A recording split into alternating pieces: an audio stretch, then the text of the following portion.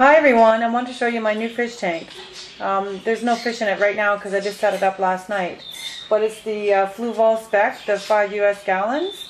And I put the substrate in the bottom, which is it's for plants. It's more like a soil than a gravel. So it came with the filter and the LED light.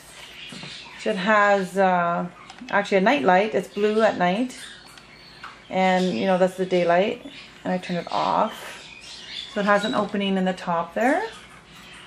And the filter, I had to buy a heater for it because it didn't come with one. Because I want to get some tetras and they need a heater. So it fits right on my ledge here. That's why I wanted this.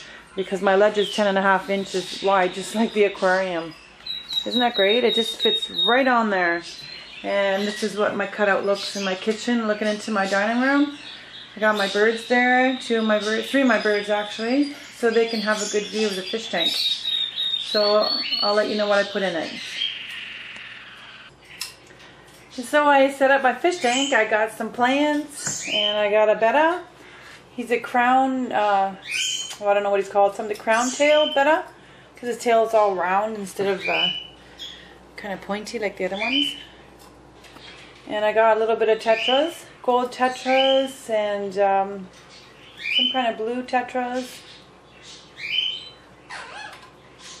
So I got nine little tetras and a Betta and some plants. And this plant is really neat here. It's on a rock. Isn't that beautiful? And these are real plants. Here's from the other view of my cutout, my wall. I just put them in like a few minutes ago. The Betta's kind of at the bottom, but I gotta add probably some more stuff. Not too much stuff because I want them to swim. I gotta find some driftwood. I couldn't really find any. But this is with the light on. I just hope the current ain't too strong. I know I can turn down the current because I know the Bettas don't like the current. So here it is, looking at it, sitting on my ledge. There's my ledge. And there's the tank. So hopefully they'll do good in there. And I can't put any more in there because the tank's too small. I hope I didn't get too many. I don't know. I was going to get neons, but the guy at the fish store said not to because they're very sensitive to new tank setup.